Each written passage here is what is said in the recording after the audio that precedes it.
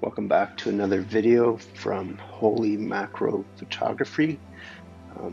In these videos, my goal is to give you some context and some background into what it is that I do and in some cases how I do it. Today's video specifically is going to deal with taking a scanning electron microscope image and colorizing the parts. So we start off in Photoshop. This is an old research image of mine.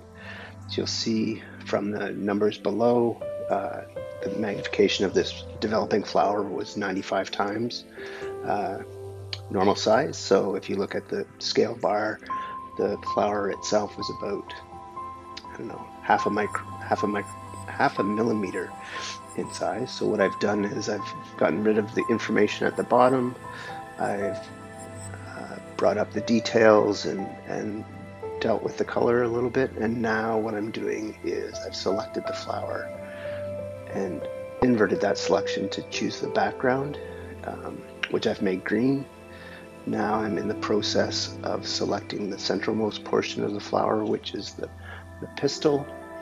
And what I do is I go through and I select each whorl individually and then do a Hue and Saturation layer mask over top.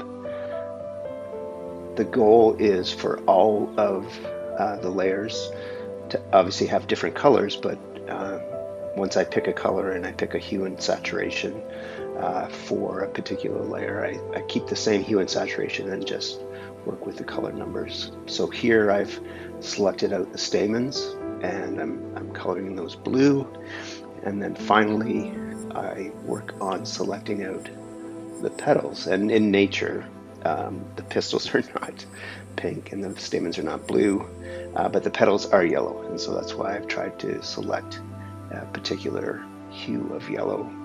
And then I'm just going back and sort of darkening out the background. The sepals on this particular flower were dissected off, and there's a lot of broken tissue.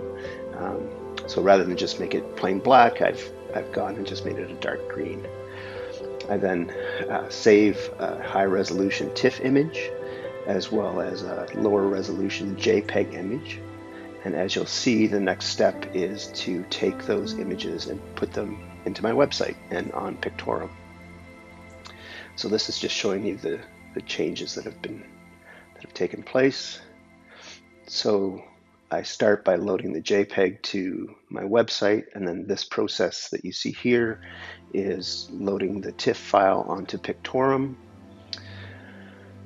I then go back and put the link information into the website image so that when you click on an image, it takes you directly to the Pictorum site. And this is what the Pictorum site looks like for users. And I've chosen some defaults to show you what particular images look like, and in this case there's a default of a canvas print, and they also include a framed print. So here I've gone back up, chosen canvas, or I've chosen metal, and it shows you the different prices and different sizes, and then I've gone back to canvas, and then you can see the different prices for the different sizes. And if you click on an eyeball, it will take you to a room view of that particular print. As you'll see later on, you can choose the different room views. You can choose different sizes within a room to show sort of contextually what it will look like in a space. So from large to small. I think what I was trying to do here was find where the framed views were, and what I will come to realize at some point is that the framed prints max out at 40 inches in size. So that's why they're not included in here, because this just includes the versions that can go above that size. The maximum size that I've set for all prints is 60 inches, and the minimum size is 8 inches. So as you can see below, you can choose different types of rooms. I think this is just an office space, home office space. So we're still in canvas mode, and if I come down here and click on the frame mode, it will take you to the framing website.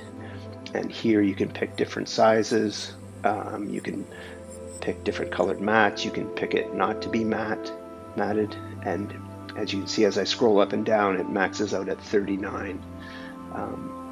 And at some point, as I scroll down, there's a statement that says that framed prints max out at a width of 40 inches.